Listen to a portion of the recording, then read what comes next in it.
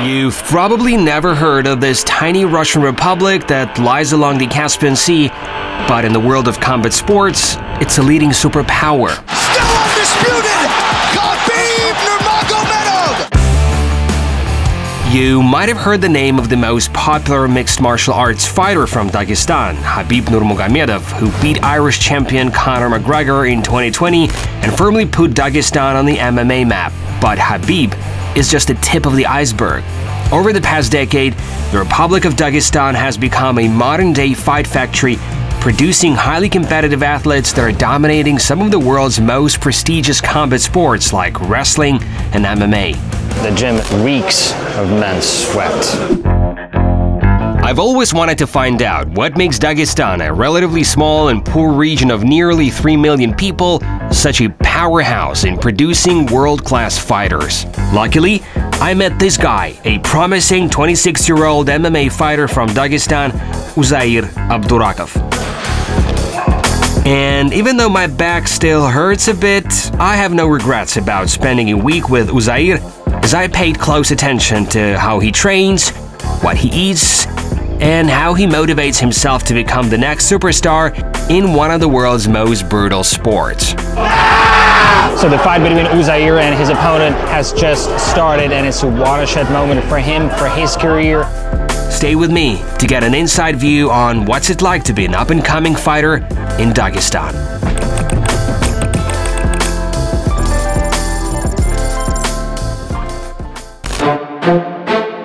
I first met Uzair in Moscow as he was getting ready for a fight that was of great importance for his career. It's 2 days before Uzair's bout.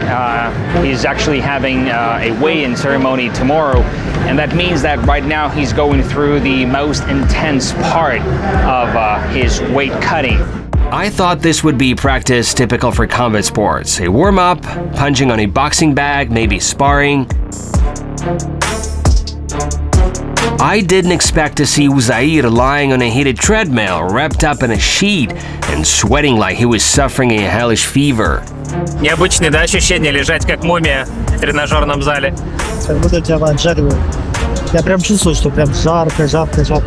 You're probably wondering why on earth he was doing all this. Well, Uzair had a weigh-in the next day and still needed to lose 2 kilos, 4.5 pounds. But he'd already been on a strict diet for several weeks. All he had left to lose was water. Before the training session, Uzair rubbed himself with a special cream that expands skin pores and makes you sweat even more.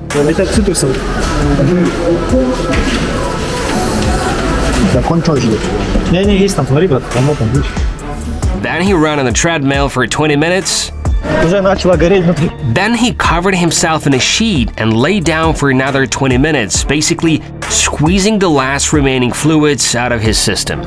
This extreme dehydration is not really healthy, but it's effective. Uzair lost almost 2 kilos in just 40 minutes. Как и рассчитывали? Ну, я без трусов еще меньше, наверное. В час 50 грамм сгорает. Это мы рассчитали за 6 часов, если мы будем спать, за 300 грамм сгорит. У меня сейчас 200 допуск получается. Я могу 200 поесть и 300 за ночь сгорит. What really shocked me was when I saw Uzair the next day, after the weigh-in ceremony. He had gained 7 kilos, or 15 pounds, back overnight.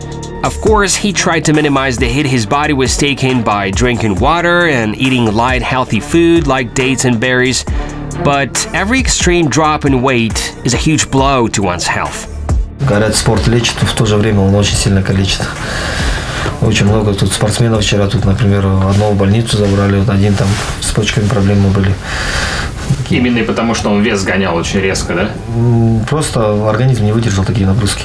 Сгонять там 15 килограмм – это потерять пару лет жизни, это точно. Реально организм стрессует. Самая главная победа – это вес сделать вообще. А дальше подраться – это вообще мелочь. Before we get to Uzair's bout, let's travel to Dagestan, where he and hundreds of other young athletes cut their teeth in professional fighting. We're driving to meet with an up-and-coming MMA fighter, Uzair Abdurakov. He was born in the area close to the city of Khasavyurt in Dagestan, which is a relatively small town of 140,000 people, but It has 6 Olympic champions and medalists in wrestling. So this concentration of pretty successful combat sports athletes in this area is something else. Uzair invited me to his parents' house. This is where he grew up and got his first taste of Dagestan's super masculine culture that breeds top-notch fighters. Супруг мой сделал для него турник. Я начал ругаться, зачем ему турник нужен, убери этот турник, пусть он учится. Вот я не понимала, что спортом он может достичь большего. This is what a typical barbecue in Uzair's village looks like. First of all, there are only men. These men eat a lot of meat, mostly lamb. There is no alcohol, just water or hot tea. And everyone is catching up on the latest news in the world of combat sports. Самый популярный вид спорта – это у нас вольная борьба. Да, здесь очень много олимпийских чемпионов. И вольная борьба, как мы все знаем, что она очень конкурентный вид спорта. В этой компании много мастеров спорта, спортсменов? Здесь человек 10 минимум есть. Здесь 4-5 даже есть международники. По какому виду спорта? Разные виды спорта. То есть ММА, тайский бокс, панкратион, по грэпплингу, по вольной борьбе есть. See this cheeky boy? I bet he already attends wrestling classes after school, something that almost every boy and young man does in Dagestan. I even visited a remote village high up in the mountains where kids train with stones, braving cold weather and a lack of oxygen. It was so fascinating, I decided to make a separate video about it. Subscribe if you don't want to miss anything. В Дагестане очень сильная конкуренция. Ты даже не представляешь, какая. Ты в какой бы зал ни зашел, даже такой не самый такой знаменитый, ты меньше 100 человек не увидишь. Вот зал, в который я хожу, там места не бывает тренироваться. Настолько сильная конкуренция. Там можешь прийти молодой парень, 16 лет, и так навтыкать профессионала. У всех молодых глаза горят. Они увидят там одного спортсмена, как выступает, они все в зал. Uzair took us to a local gym where he used to practice as a kid. I was stunned. It was early in the morning, yet the place was full. С 8 утра зал бывает здесь полный. У нас город очень спортивный. Люди любят спорт, занимаются спортом. Посмотрите, абсолютно с малого начиная до взрослого, все с утра пораньше уже в спортзале. Then I asked Uzair to show me a few of his favorite moves. Big mistake.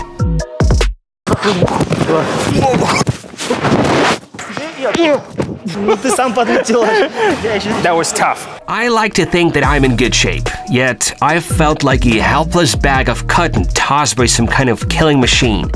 These athletes are tough. Many times they damage their ears in fights or during practice. Normally you would want to go to hospital and fix it, but here they just take it in their stride. Broken, weirdly shaped ears have become another brutal trademark of Dagestani fighters. Многие выкачивают. Я тоже одно ухо выкачал. Вот это вот выкачал. И она какое-то уродливое стала. И я вот это не стал выкачивать. Ну, тоже хоть уродливое, но не настолько. А не то, что уродливое, оно бойцовское. Ну, как-то сказать, уродливое, наверное, бойцовское, наверное, для там, жителей Дагестана или где развит этот вид спорта. А там для москвича она уродливая. I liked the vibe in Uzair's gym, yet I couldn't help but notice the peeling paint on the walls, and the entrance also didn't look fancy. Dagestan is one of Russia's poorest regions, and poverty is another driver that pushes young people to fight for money.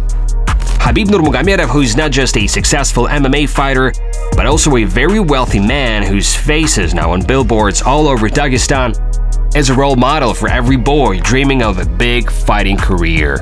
Видят, как Хабиб материально сейчас себя зарекомендовал, видят, как бойцы получают какие-то машины, молодые пацаны, видят. И они не хотят работать за 25-30 тысяч, сидеть в офисе.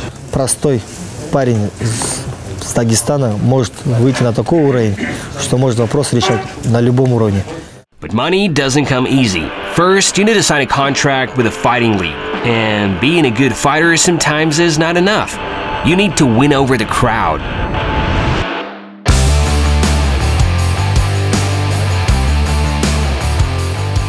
It's actually common to have 2 weigh-ins before a bout in MMA.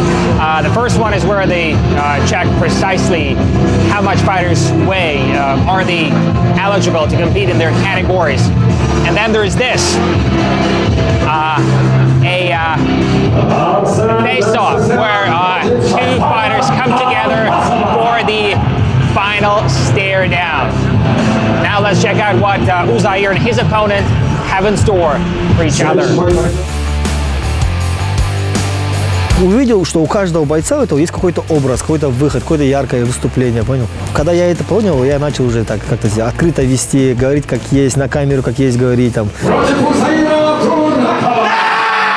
Thanks to his fighting skills and charisma, Uzair caught the eye of Shamil Zavorov, president of the Eagle FC, Russia's most prestigious MMA league launched by Khabib Nurmagomedov in 2020.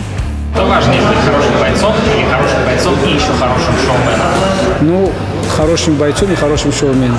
Знаете, как Узаир появился в лиге, он с первого турнира он начал себя как-то проявлять, знаешь, как у него есть амбиции чемпионские, он там заряжен постоянно на бой.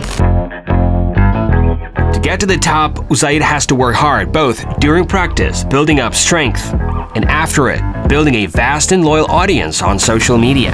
Соответственно, все не отвечены. Да, еще не дошло до этого.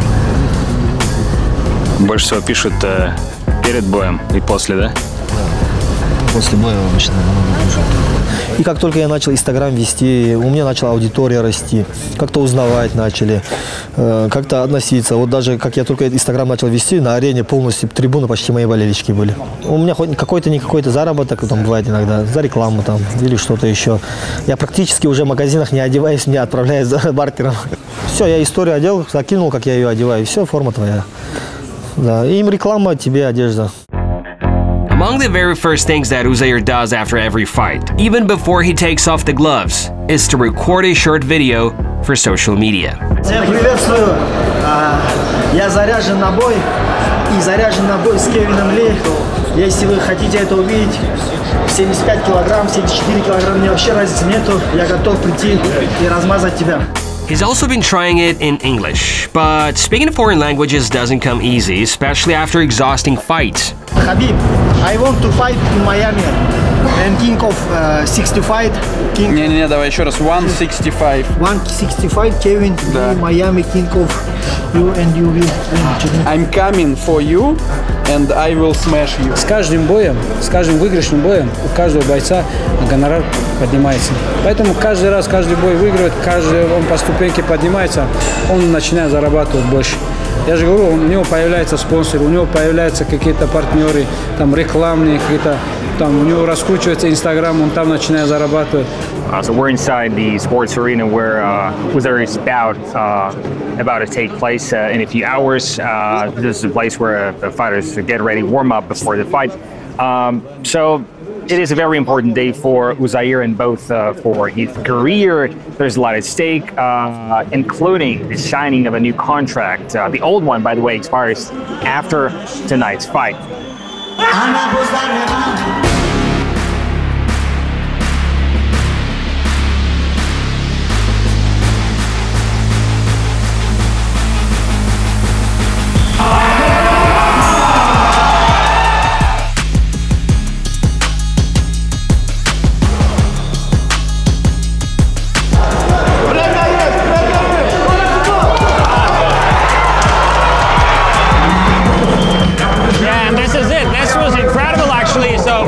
Won in the first round by submission. That was impressive. Когда победил, забрался на клетку, это спонтанное было решение? Ты не помнишь, когда я вес гонял, я тренировал это? Как я буду залезать туда? Не спонтанно. Я просто поднялся, показал, увидел всех своих знакомых, всех близких, а там была вся арена. The few minutes immediately after a fight are crucial. A winner comes under the spotlight and has everyone's undivided attention for a short time. Uzair knows this and cuts to the chase. У меня по контракту было 4 боя, и все 4 я закончил. Я думаю, Шамилю интересен такой, как я, и подпишет со мной свой хороший контракт на новых условиях. Шамиль есть тут? Где Шамиль? Шамиль, я думаю, ты подпишешь хороший контракт.